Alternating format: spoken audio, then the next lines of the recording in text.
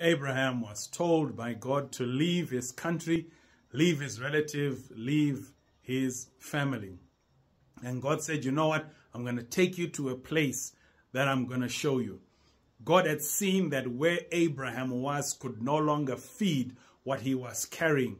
Where Abraham was could no longer allow expression for the next level. There were levels that were in Abraham that could never go anywhere as long as he was still around the same people, as long as he was still being influenced by certain family traits, as long as he was still in an environment that did not encourage what he was carrying.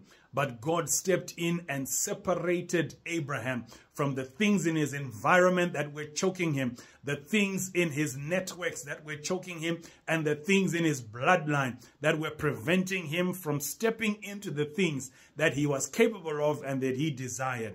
When God changed his environment, changed his network, and changed what was flowing in his bloodline, Abraham began to move forward. Abraham began to conquer new territory. Abraham began to expand. He began to experience unprecedented favor. God allowed people to come into his life who made him extremely wealthy. God allowed people to come into his life who empowered him to go to war and take down kings.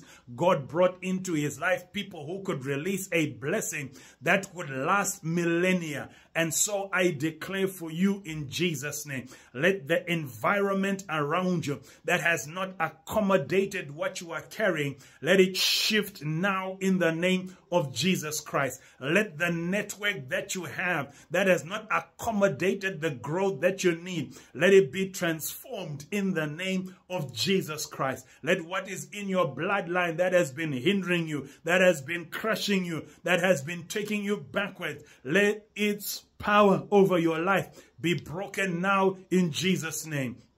I declare a new environment over you. I declare an injection of new people into your network. And I declare the unleashing of the generational blessings that you are carrying. May your gifts make room for you. In Jesus' mighty name. Amen.